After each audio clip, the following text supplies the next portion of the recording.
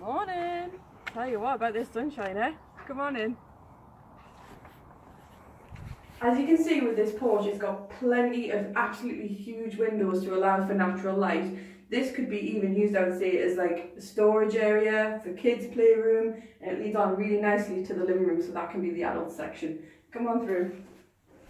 This living room, it is similarly decorated to tie in with the porch, which is great. And then if you have a lovely window out the front there, which looks right out into your private garden, some nice bushes there just so that you're not directly overlooked, which is great.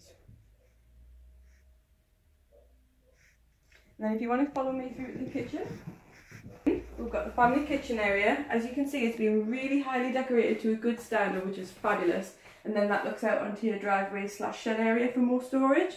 And that goes straight out on the street there. And as you can see, it's not a busy street, which is brilliant. And if you'd like to follow me, I'll take you upstairs.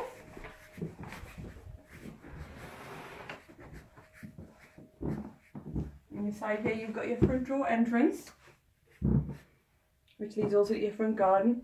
I love these houses because every house I've seen has got these fabulous, really deep cupboards in there. You can put everything in there from the kitchen sink to a toilet, which I've seen, or in this case, we've got the kids' toilet. So this is bedroom 1, or your master bedroom. Okay, as you can see, it's a fabulous size. This is a really big bed. And you've still got plenty of room for drawers, nightstands. You've got your built-in wardrobes with your mirrored fronts on there, which are great. Really helps the bedroom fill with natural light, feel bigger. Of course, you've got your main 18-inch TV there as well. And if you look out of these windows, you've got, see, we're right on the edge of the estate, which is fab. There's plenty of green grass there for the kids to play out front, and you don't have to worry about any main roads. So, right, going ahead there, that's your bedroom 2. It's been used as a guest room and a nursery at the moment. As you can see, we've got some really big pieces of furniture in here again, from the crib to the double bed, and then you've got some fitted wardrobes in there as well. So this is a really good second bedroom size. Again, if you want to have a little look out the window there, a good sized window. We do like our natural light that comes through, especially in winters.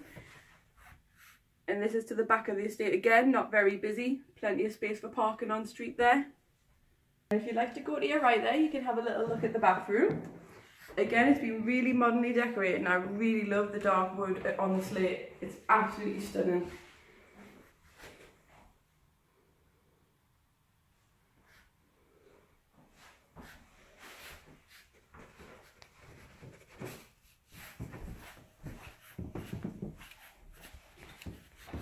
Well, thank you for popping over today to see it. As I say, any questions, don't hesitate to give us a ring. We're always happy to answer them. If you need any help over the next couple of days, just give us a shout, but we will touch base with you, get your feedback and go forward with the property.